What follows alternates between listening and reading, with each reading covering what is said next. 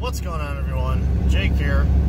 As you can see, we're on the road, and behind us we have the old 85 Chevy.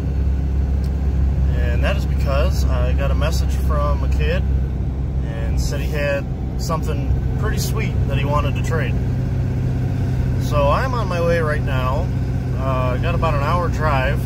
Well, I think I got about 40 minutes or so left now.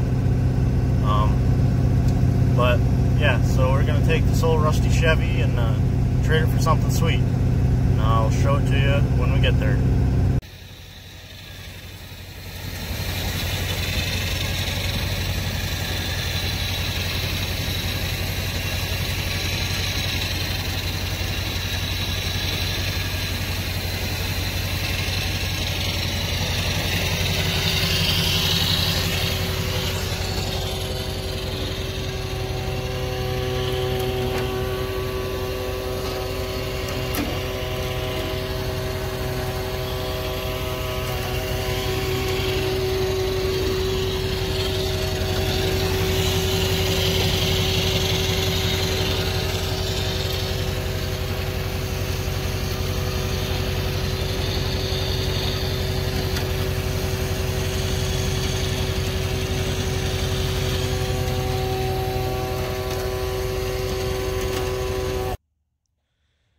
Alright, so it's the next day.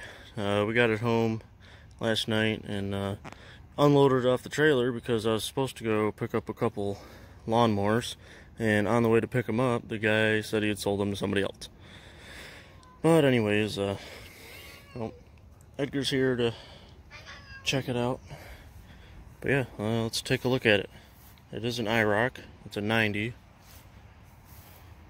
Somebody tried telling me, he was like, oh, the sticker's in the back, that's not a real iroc, they were all up here. I'm like, well, the 80s ones were up here, the 90s were stickers are in the back of the door.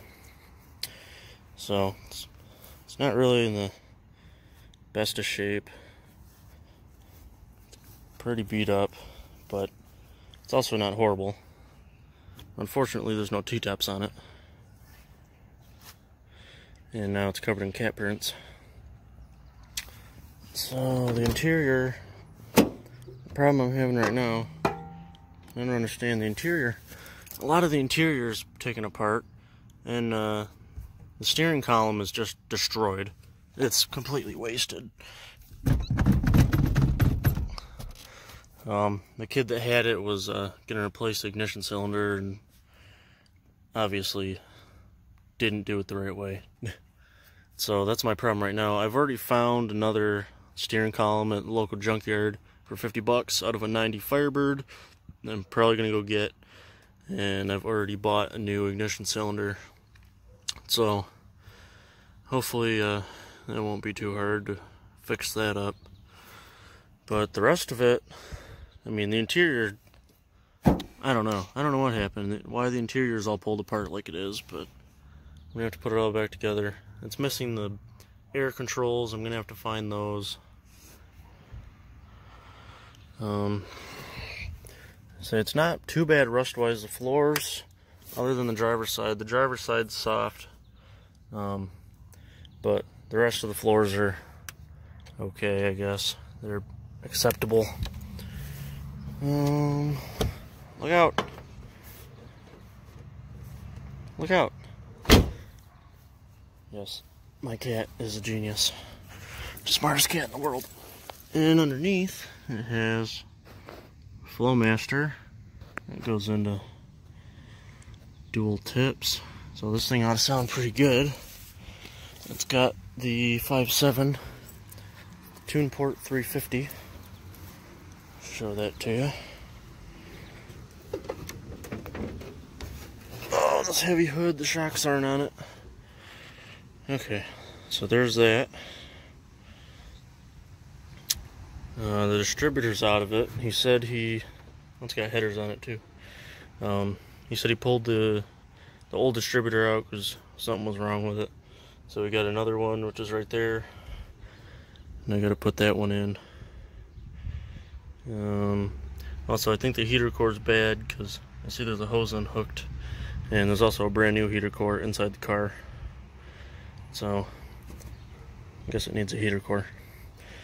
But I really don't know. I put the battery in it and tried turning it over. It wouldn't do anything. It might not do anything without the proper key. Come on. You better get your leg out of there. There you go. If anyone wants a cat, he's free. Come and get him. Very dumb. This driver's fender looks like somebody got mad, punched it all over. I don't know what the deal with that is. But overall, it's definitely a project, but it's an iroc, and it's way better, worth a lot more than that old rusty Chevy truck. So yeah, well, we'll see. Let's say I'm probably gonna get that steering column and put in it, and put the distributor back in, and see if we can make it run, and then go from there. So there you are. Let me know what you think. I think I did pretty well. It was a pretty good trade in my book.